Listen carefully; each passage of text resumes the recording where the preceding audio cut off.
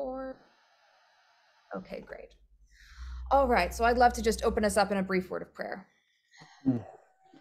Lord, thank you for gathering all of us here safely this evening, and thank you for giving us the opportunity to be able to record the session for people who can't be here as well.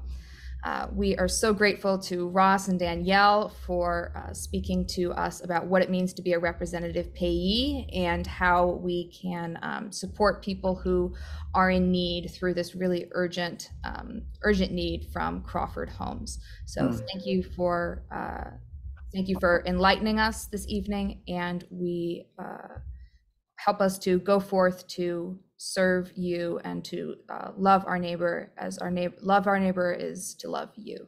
Amen. Thank you.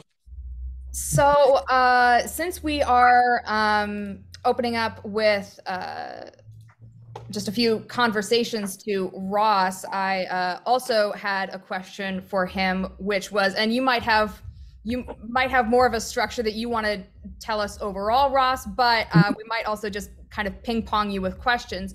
Did you know the person that you were going to be a representative payee for? Did you have some kind of connection with that person before you decided to join that program? I did not know. So the way I became a representative payee for someone at Crawford Homes was I live in a community called the Catholic Worker. We work with people who are otherwise be homeless.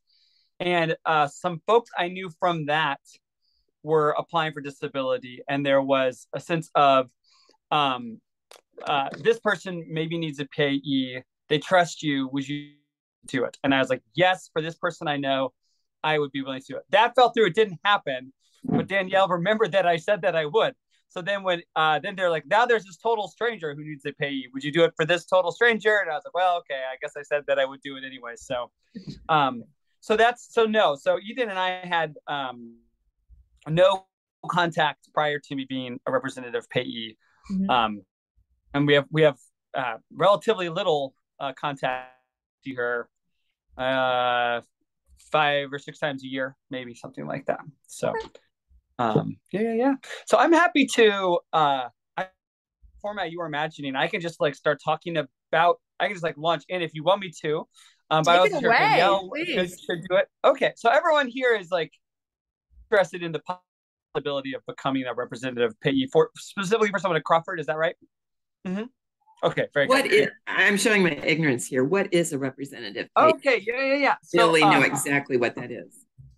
A representative payee is a category created by the Social Security Administration, which is there's someone who is entitled to benefits, usually disability benefits, but is not able to responsibly manage their own money. Then the representative payee is the steward of their finances. So Eden Gore.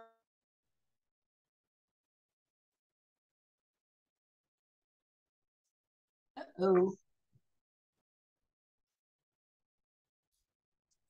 Did he freeze for others as well? Yes. Oh dear. Very dramatically, as a matter of fact.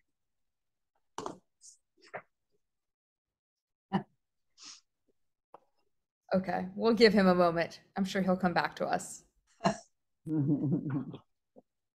I was a payee many years ago. It came about, and wasn't with someone with Crawford Apartments. Somebody from Trinity. Yep. There it is. There you go. Okay, there you back. Sorry, you all froze up. Are you still there? So did you. So did you. Okay. I bet. I believe it. Good. Well, hopefully I won't freeze up again. Okay. So what was the last thing I said? What was you heard? What is a representative payee? So it's if someone can't manage their money but is entitled to it. You're the person who is the steward of their funds. So Eden is on disability. Eden has a very long history of drug addiction and other bad decision making. And so she was on disability. She was getting money, but it was very clear that she would use to secure food or housing but was being used in ways that were considered legally inappropriate. So she stood to lose her benefits. So there was a sense of like, the government is not going to keep giving you money to buy drugs, basically. So it's like, you can keep getting money from the government, but there has to be someone else who receives the money and uses it on your behalf.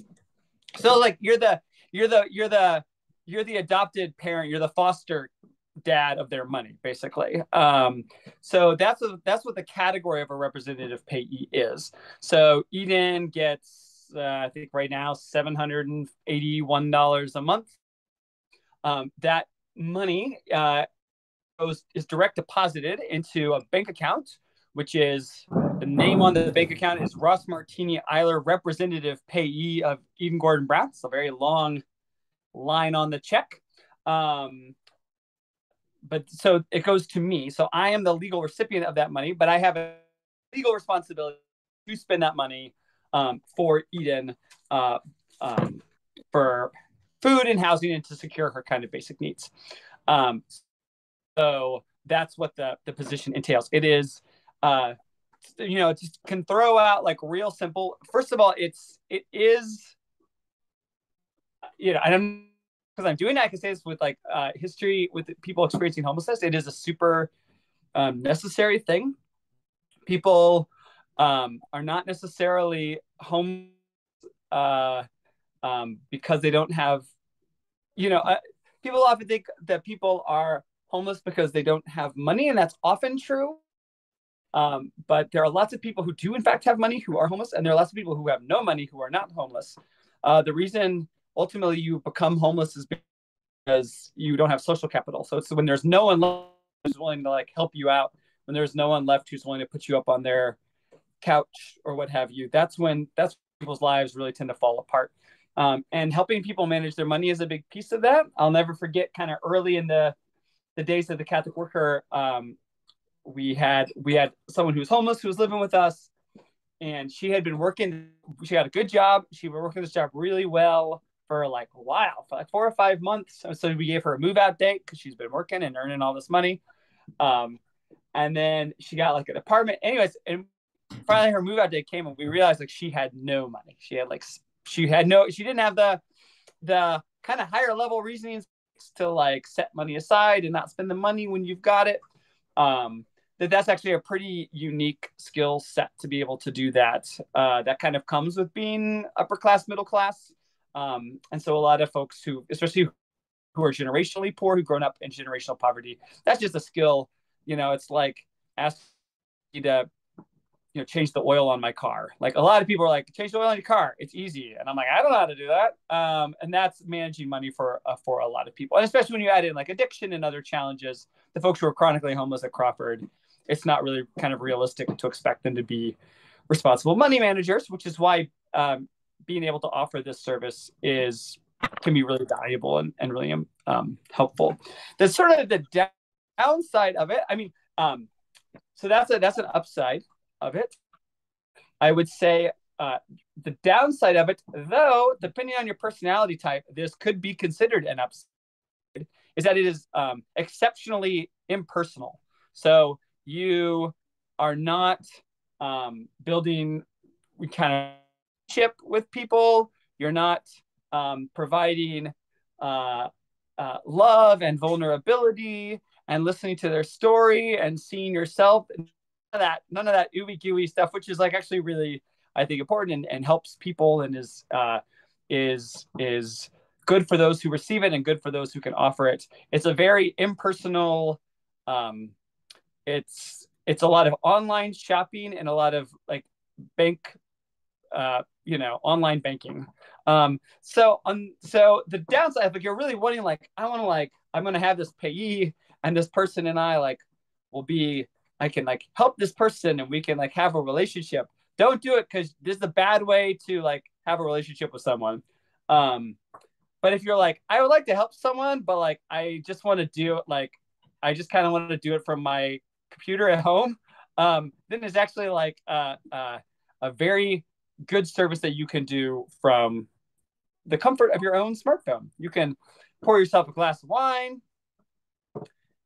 get some nice cheese and help this person out once 1 hour a week or whatever. I would say like time.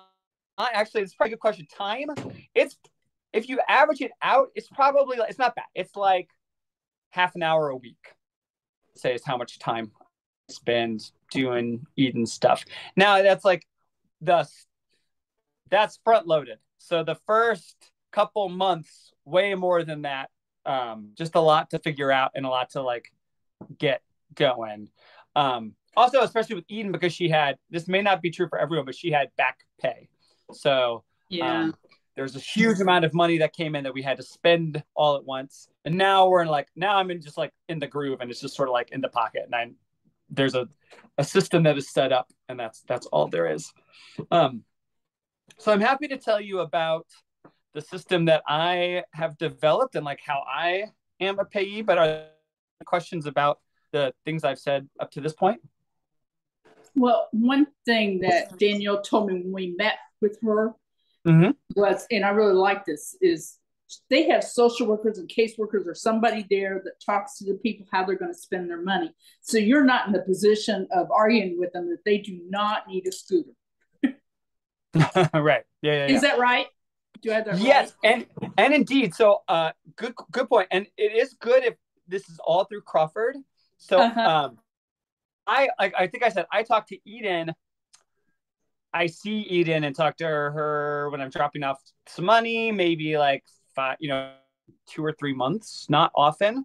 I talk to Eden's, I text or email Eden's caseworker 3 times a week. So that's like the primary liaison with the payee, which is really useful. If you didn't have that caseworker, dedicated caseworker, I was like, I'm not doing it if I have to argue with somebody about that stuff. And indeed, you should just kind of know, and this is also like, this might appeal to some personality types, but you are like definition, you're going to be the bad cop. Like you're going to be the baddie that the person is like upset with and annoyed with. It's their money. Why are you not doing with their money why don't you just give them all their money? And indeed, by the way, I know I've met several anyways who have been mandated having payees by the government. Like you have to have a payee, and they just get a friend to do it, and they give their friend a cut just to cash it and give them all the cash so they can how they used to be or whatever.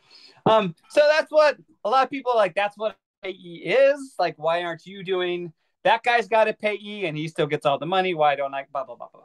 So like, there's just a fundamental way that like you just have to embrace the case manager, and I think this is important. You have to let the case manager good cop, and you be the bad cop. So when there is a Eden want this, we don't have the money for it, we can't prioritize it, we spin it up, or like this isn't a good idea because last time it got stolen or she sold it or whatever. You have to kind of be like, I've definitely told the caseworker, say it's my fault, like say like if it was up to me, caseworker, I would totally do this for you. But it's that Ross guy who just keeps saying no. Because if you try to reverse that, like you're just asking for trouble. You got to let the person who's being the go-between, be the good guy, and you're the bad even guy. If it's the caseworker who's like, this is a bad idea, So you just have to like know, like that's like that's part of it or whatever. And it's hard. So caseworkers, it's a high turnover job. I think I've had 5 or 6 in the caseworker in the year and a half that I've been in the position. One of them, the one person doing now, it's good. One was just like outstanding, lights out. One was like real bad, where like maybe stole some of the money actually. Like kind of got fired. It was like bad scene. So like also. Mostly, I mean, Beacon's an amazing organization. 99% of the employees there are just absolutely wonderful and stellar. But like, you also like the different caseworkers play the game really different. So that's like another just a dynamic to kind of be aware of and to have heads up about. Yes. Any other? Do you sign up for a specific period of time, or how does that work? Shoot, he's froze again. Yes.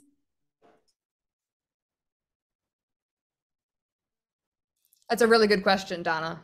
It is. Yep. It is. I wonder if someone's deemed to need a representative Payee, if they always are going to have it, or do they ever get good enough that they can move on with their own? Or the other thing that Danielle told us, she was asking us to do this because Crawford House gets their rent, their portion from the people living there, so they can pay the landlord because they get subsidized. And I thought, oh, that makes sense because Danielle thinks they pay rent first, you know.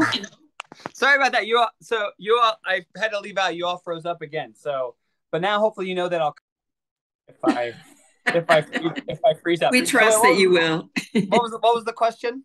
It was, do you sign up if you do this? Do you do it for a specific length of time? Or good question. So, that would be a question for Danielle probably rather than for me. I think I was in general, no, you're signing up until the person dies. So it's like a indefinite. Eden will need a representative payee for as long as she's alive. So I kind of went into it with just sort of this open-ended, I'll just do this until I quit or she dies, basically, or I die. So I bet you could. That said, that's more of a question for Danielle because she may be like, yes, if you're like, I'll do this for 2 years, please, pretty please, and we'll find someone else at the end of that time. You can, so long as you communicate well with the Social Service Administration.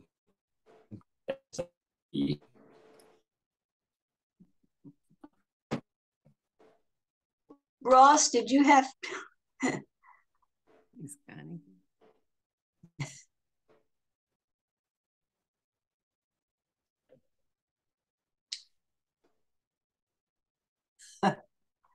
Well, as I started to say, I was a payee several years ago. Mm-hmm. I inherited this person from a fellow clergy person who retired, left. And so she had asked me to be his payee. And the only thing that I did was once a month, I wrote a check out to him. And he used that to pay his rent and for spending money. And it was the same amount every month. I did have to go to the Social Security office with him to fill out and sign some papers. Let's see what else. And it was very simple for that because I just wrote that one check and, easy to balance the checkbook. Yeah, one check. So I turn off my Wi-Fi. I'm on data now. So hopefully whatever's going on with my Wi-Fi, we'll knock that off. Good. You all still here? Can you hear me now? You see yes. Yes. Yes. So hopefully, I think it's a Wi-Fi thing. I'm on data now, so hopefully it'll be fine. Ross, I was just sharing with them that I was a payee many years ago, and it was the one I did was like a 1 month, one check a month deal. It was very simple. Yeah. Mm-hmm. Yeah. Gotcha. Yeah. What is your accountability? I mean, you have to report somebody or yeah. So there's very little reporting that needs to be done. I'll show you the reporting that I do, that I keep, and that needs to be done. In terms of accountability or responsibility, it's actually unhelpful. I think it's unhelpfully high in the sense of bless their hearts. But if the Social Security Administration thinks this is a good idea, they really ought to make it easier on people to do. Just in the fact of if anything goes wrong, it's totally on you. You don't get to, and you are indeed the basic idea is that you're then responsible for the money. So if I buy something for Eden that I think is good for her to have, but then the government later says, no, that was not good for her to have, I have to I am responsible to pay the government that money back. So especially me, like I'm like, I'm low income. So that sort of sense of like, I can't, if I spend $5,000 and the government's like, you shouldn't be spending that $5,000. Now you owe us $5,000. Like that's not good for me. But that said, again, there is like tremendous abuses of the system. And I think so the people I've talked to kind of like know, and they're like, oh, you're actually someone who's like trying to help someone. Like you're like, we're not out to get you, basically, is kind of what they've said. Also, like to that end, actually, we have a local Social Security. Every person on Social Security disability has a agent or a case manager with the Social Security that is like based on your like region. So like for our county. And so you can call that person and talk to that person. Brenda Brittle is Eden's, and she's actually been super helpful. So I call her whenever I have the slightest question. I'm like, Brenda, tell me what I'm supposed to do here. And Brenda is like totally down to like, this is what you want to do. And she was kind of the one who was like, look, you want to take, her thing was like, look, you want to take good records, but like, if you're making a good faith effort to like show that you're doing the best with the money, you shouldn't be afraid of like penalty or getting in trouble, because that's not, we know that there's people who are baddies, and that's who, if we're going to cause trouble, that's who we're going to cause trouble for. The record keeping you should do. And so you will get, if you sign up, you will get these 2 little books, which I believe are available. If you're curious, you can just find them online, like PDFs. There is what you need to know about SSI. This is backwards. And a guide for representative payees. That's probably the one you want to look up, a guide for representative payees, which you can get at socialsecurity.gov. And it tells you that you should keep records in accordance with the form. This is the Social Security form, SSA-623. SSA-623, which is, so I kind of show you like my balance here. So I had to like, they don't have a sample spreadsheet. I had to make this spreadsheet. I'd be happy to share the Google file or whatever. But this is like what they say, is they want to know, they want a record of all the incoming money, so the benefits received, expenses for food and housing. So all of that goes under one category. Expenses for clothing, educational, dental, medical, personal expenses, all in another category. And personal and spending cash. So those are the 3 you can, so I, by line, like I actually say what it was, but you don't technically have to. You just have to say, this is how much money came in this month. This month, this is how much I spent on food and housing. This is how much I spent on clothing, educational, dental, medical, personal altogether. This is how much I gave in personal spending cash. And that is information you need to provide if you get a letter from Social Security saying it's tax time. We want you to file this document for this person. When I signed up, I asked Brenda, so is that something like I have to do every year?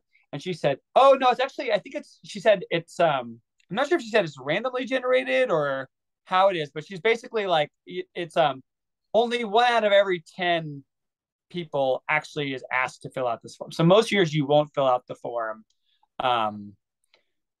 But you have to be ready to fill out the form if they're like, hey, we're checking in on you, making sure you're spending this money right. Indeed, year number 1, I got the letter and I had to file the tax form for her. But it really wasn't hard. Like I just took everything I had here, copied it into the form with her name and Social Security. No, it was as far as tax paperwork goes, it was relatively painless.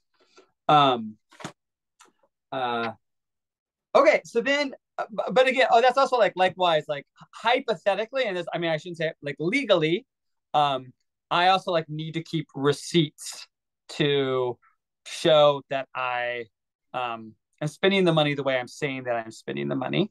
Now I do all of this shopping like online. So I don't actually go to the store.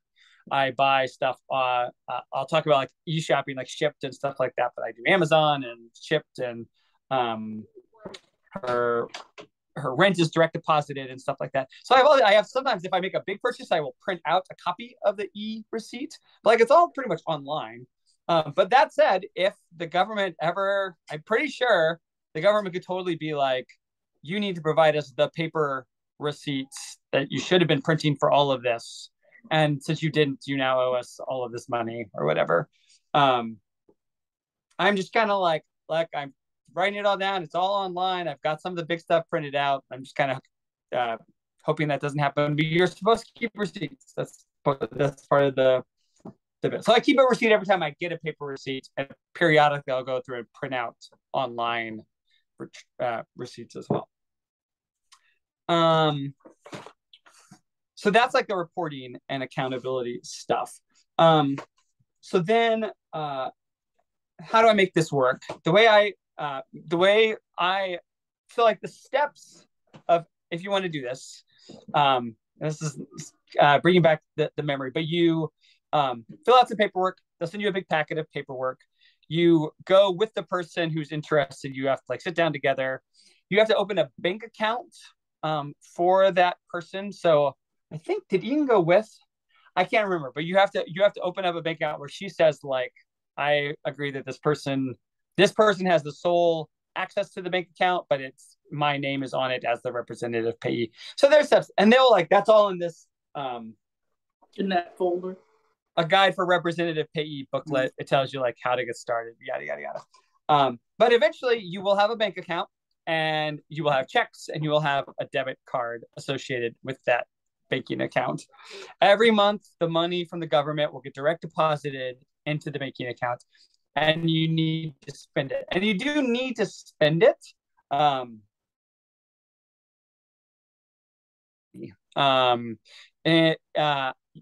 And this is also like if there's more than $2,000 in the account, including savings accounts, at all, any time you could get in trouble. You're supposed to spend it down to less than, so the person has less than $2,000 at all time. So you actually have to, even to the point where if Ian gets about $800, I have to spend it down to $1,200. So when the 800 drops, it doesn't push me over 2,000. So you do have to kind of spend it when it comes in. So I've got it arranged at Crawford. Rent is direct deposit. Like it's also direct. So every month her benefits come in a few days after. Some of it goes out in rent to Crawford. And then I buy, so that's basically, that's housing. That's like the big housing chunk of it. So then I have to buy her food, and then other kind of clothing, medical, dental, personal expenses.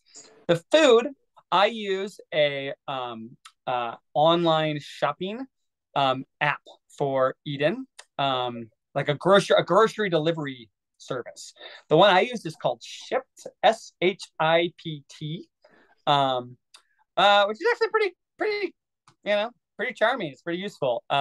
It's like designed for like, all the ads when you hop up, they're like, you're a mom and you're too busy to shop, that sort of thing.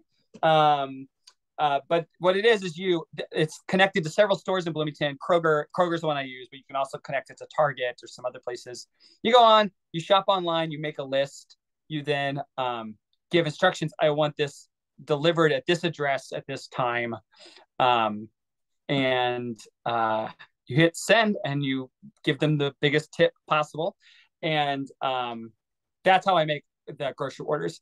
The way I initially imagined it was that I would have like a standing grocery list that I would just regularly just hit reorder and then maybe sub things in or out. But that's never actually worked because Eden's always had very particular ideas about what she wants at any particular time. So I always just wait for the caseworker will be like, here's the grocery list for this week.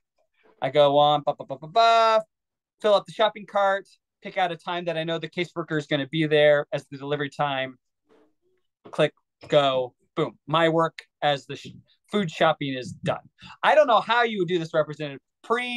internet shopping, this would be a real much bigger job. So this tech stuff does help. Then likewise, I do an Amazon or like other kind of like other shopping order. That's less frequent, but every 2 or 3 months, it's like, okay, we got a clothing order. So then I've done this. It hasn't worked as well, but on Amazon, if you want to use Amazon, you can create something called a wish list. So the wish list, I'm in control of the account, but she can make a wish list on it. So she goes on to Amazon with the caseworker, types in, this is all the stuff I want. I can just pull that up and order it for her and have it shipped to her. So that is like looking at my, let's see, I want to look at my last, so this is the last three months. I'll sell my last 3 months of expenses of transactions.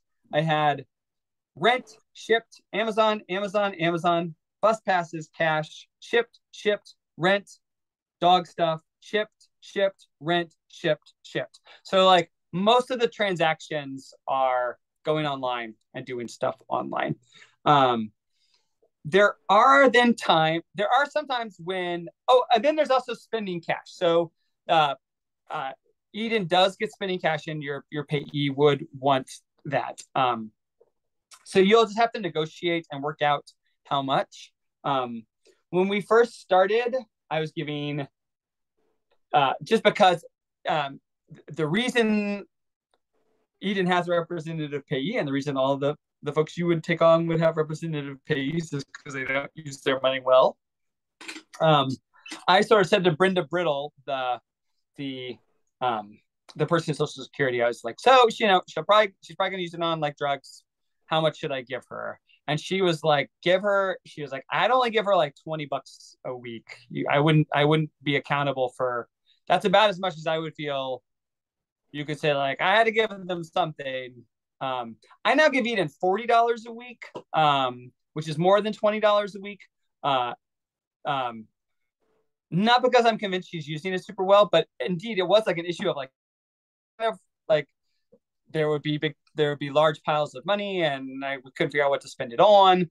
And it also gives flexibility so the caseworker is able to use that money. That means there's a larger store of cash at a time, which like, so just recently, her caseworker took her to, where would they go? I think Target, or they went to Walmart to buy stuff. I gave them a check, but the check didn't clear. Don't ask me why. I was like, but didn't clear.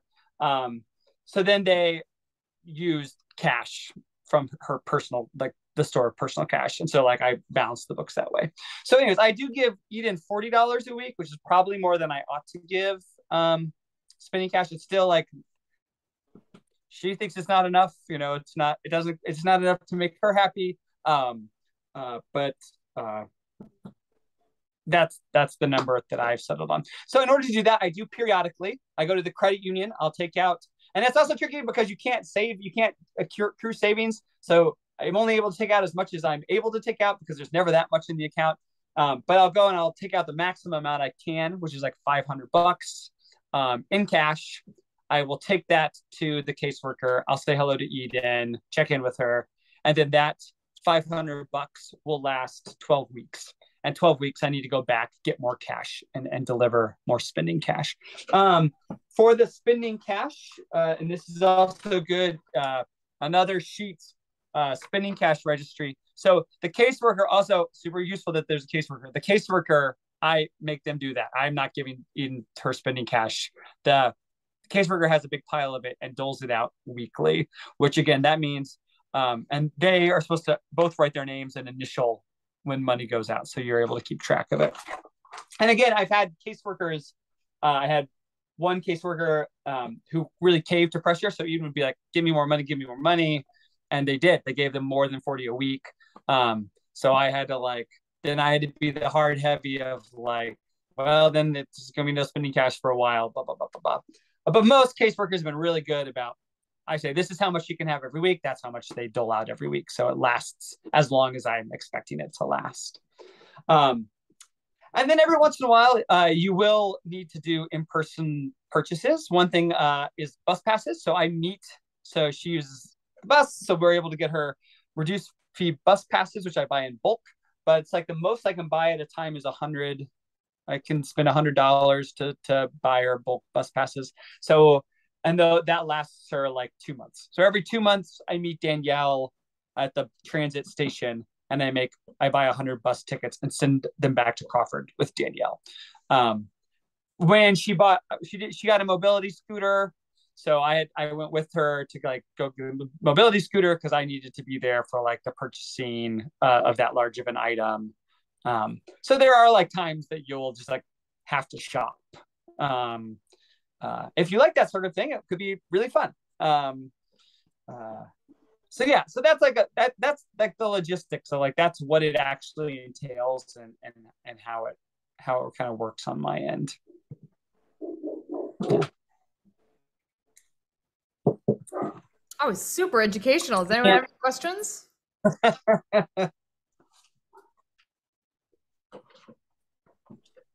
So Ross, it sounds like you're able to do most of this stuff from a computer or from a phone. Yeah.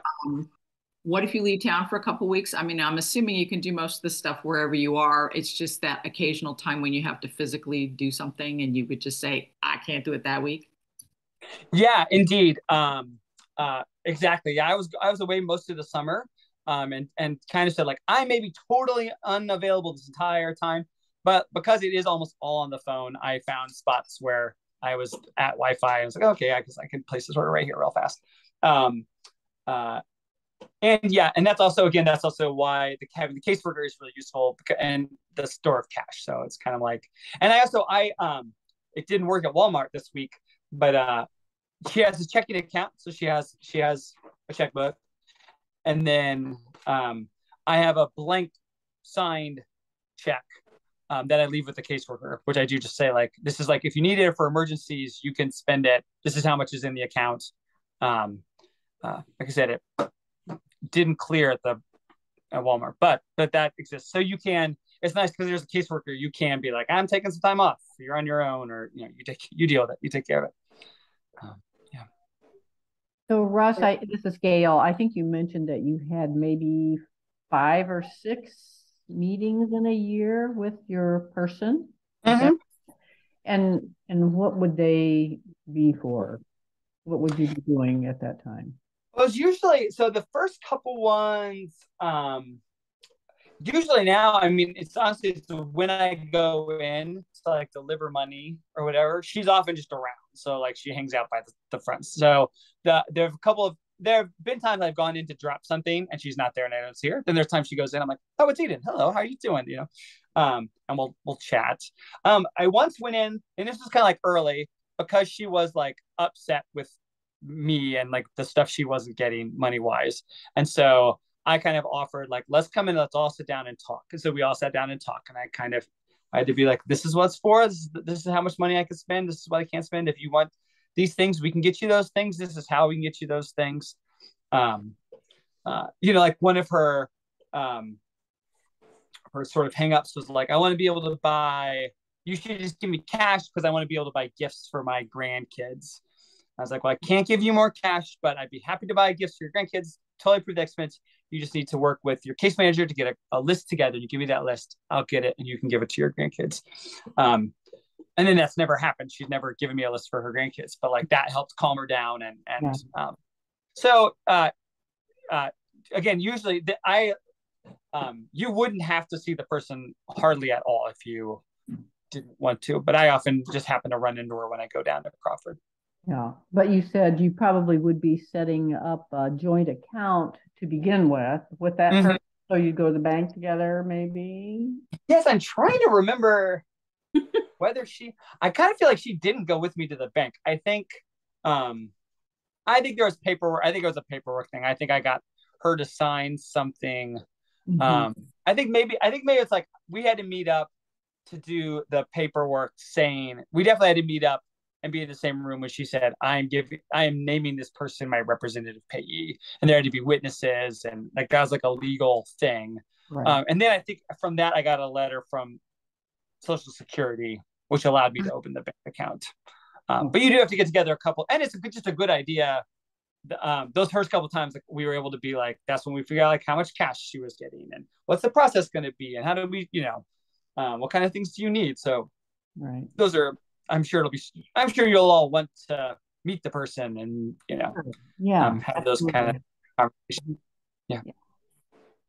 I think my one question is, like, could you save, like, they wanted a big expense item, and could you kind of weasel around month to month and save that way so they could get something bigger? You no. Okay. That, if you're able to finance it, on installments, that I bet you could totally do that. But they really don't want you to have more than 2,000 in the. That's really that's okay. Right. Yeah. So that was also, I thought that too. It's because I was like, I could totally just spend, I could save $150 a month, and it's, and then she could get a trailer or get a, but they really don't want you're not supposed to do that. Okay.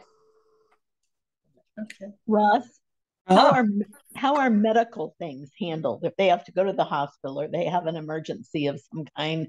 Is there financial things that you have to deal with in that? Good. Yeah. No, my experience has been no. Of course, I also know that medical bureaucracy, I would love to promise all of you that the answer would always be no. I'm pretty sure that everyone at Crawford is on Medicaid. Yeah. So they all have like insurance, and so Eden has lots of health problems. She's always in and out of the hospital, and I've never had to deal with any finance stuff around that. I've had to she has sleep apnea, and so she has a nebulizer, which like I have to pay for. That is something that like I get a bill every month for, that I usually I'll let it accumulate for like 3 months and then I'll pay it off because I'm a little lazy on the nebulizer bill. But like, so there are she has like things that she needs that I tend to, but not like I'm not dealing with her medical insurance or seeing the doctor or hospital bills or anything like that. Okay, good. And those things are things that you might write a check for and put them in the mail? Is that? Yeah, actually, the nebulizer is the only I have to write a check and put it in the mail thing. I have found a way to use the credit card or do online. Okay. But that nebulizer, paper check, envelope, which I like. I prefer. I don't. At home we do all paper bills and checks, but that's the only one for Eden that I do. Okay. So I think you said in terms of your time, the time commitment in a week, once you have things set up, because at the beginning it's going to take some time to get things set up. Mm-hmm. But after that, it might be half hour, 45 minutes a week, an hour a week. Mm-hmm. And that's kind of all you have to deal with. Yeah. And I would say that the mode is less than that. So like that comes from, I probably only spend on a typical week, I will place 1.5 shipped orders, which will take me 15 minutes. Then like once a month, I have to take a trip to the bus station to meet Danielle, and that takes like 45 minutes. And then, once a month I have to do a big Amazon order, and that will take like an hour by itself. And then once, and every 12 weeks I have to like go to the bank and withdraw a big bunch of cash and then go to Crawford and drop it off and then chat with Eden. And that takes like 2 hours. So it's like, there are like bigger things that take a chunk of time, but a typical week is just like 15, 20 minutes. Okay. Mm-hmm. Yeah. Do we know how many people are in need of this service and what the heck are they doing in the meantime? Just curious. That is a great question. That'd be a question for Danielle. Yeah. There are, I have no idea. I mean, there are people who should have a payee who don't. And then there are people who I think are legally will lose their benefits if they don't have a payee. Those are different categories. So I assume that obviously the latter would be the highest priority, but they may have the former too. They may be like, this is a person who is getting money but just isn't using it well, and we think they'd flourish if they had a better accountability of their finances. So I'm not sure who they have in mind exactly. I think we could find that out from Danielle and let you know that, Marie. Yeah. Well, great. And so Danielle, she never hopped on, right? It's just us. Yeah. Okay, no problem.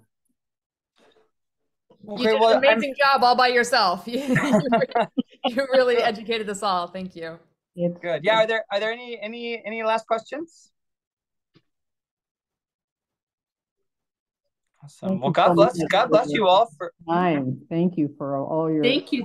Yes, thank you so much. Thank you all. It is kind of thankless, but an important, really cool thing to be able to do. So I'm, and it's the sort of thing I think very few people would be willing to think of, even consider. So the fact that you're just giving this consideration is really beautiful. So, and I think you all have my email. So I'm still learning and not an expert at all, but happy to answer other questions or whatever as this goes along.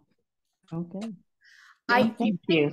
I think that I have everyone's email on this call except for you, Marie. Do you mind if I take yours down so that if I get the answers from Danielle, then I can pass these on along to you? You're muted right now. You're muted. Want me to put it in the chat? Yeah, put it in the chat, even better. And then I'll send a follow-up email so that everybody has contact information and try to get some of these. I think a lot of us were taking notes, but I kind of summarized some things here as well. So great. This was phenomenal. Thank you again, Ross. Yeah. Thank you. Thank you. There you go. Yes, perfect. Thanks a lot. All right. Thanks a lot. Bye, everyone. Bye. Good night. Bye-bye.